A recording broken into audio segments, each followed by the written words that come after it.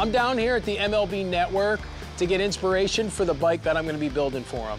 This year's the 10th anniversary of the network, so the bike will commemorate that, and that certainly adds a little bit of pressure. Wow. How cool is this, right? Very cool, yes. All right, now, before you get to look that way, you got to turn around and look at this, though.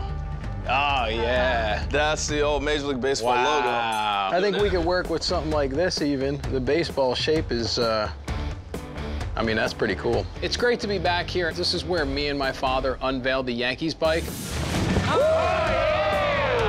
Awesome. What do you think? Wow, that is beautiful. Can we do one for the MLB Network? We'd love to do an MLB bike, no? Yeah, that'd be sweet. I think this is the guy to do it right here, though. He's put a lot of heart and soul into this bike thanks, right Dad. here. You know, I was blown away when they asked us to do the MLB Network bike, and I was even more blown away when my father said I was the one to do it.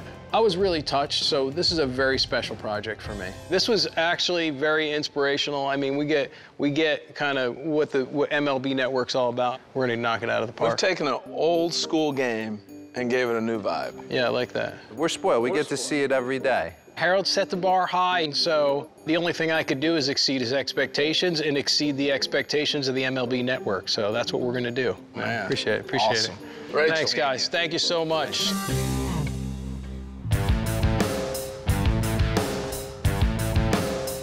MLB, baby. So today we got a new build starting. So the client's MLB Network. So I think I just want to give them a clean, branded MLB Network bike. I was thinking if we do some type of panels, like a sport bike panel covering the whole side, and then paint the logo like draped over the whole bike, so the whole bike is the logo. Do you know what I mean? And it just cool. This bike is going to be a new challenge. The side panels are something that we've never tried before. You know, I really want to push the limits for the MLB Network and for my father, who recommended me for the job. I think we could do the tank in one piece. I think that streamlined look will be nice.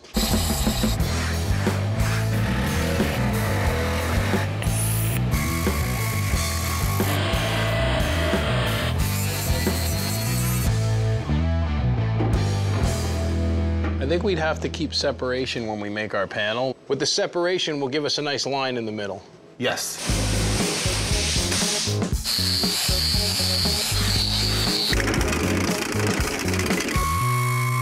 What we have here is the framework for our sheet metal. That will hold our sheet metal to a certain standard aesthetically. Certainly from the side and front, it looks killer. Good to go.